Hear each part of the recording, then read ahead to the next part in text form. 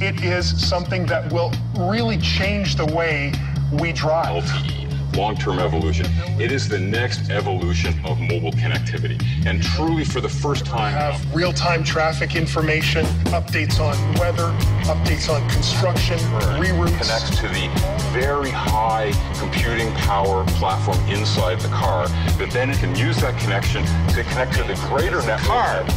Is going to become a first-class citizen of the cloud. What if you could download an endless content library from the cloud to the car? You could pull down almost any application and run it If you're in a the kid, car. this could be the best journey you've ever had.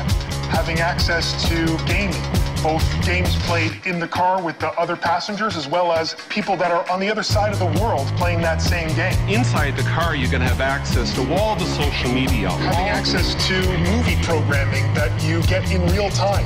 Your favorite films, your favorite TV shows, things that you've recorded at home. It will truly revolutionize the driving experience, the experience of the automotive makers making We those decided, cars. let's just go build it. Always there, always ready, always able to deliver. It is going to happen. This truly is a revolution.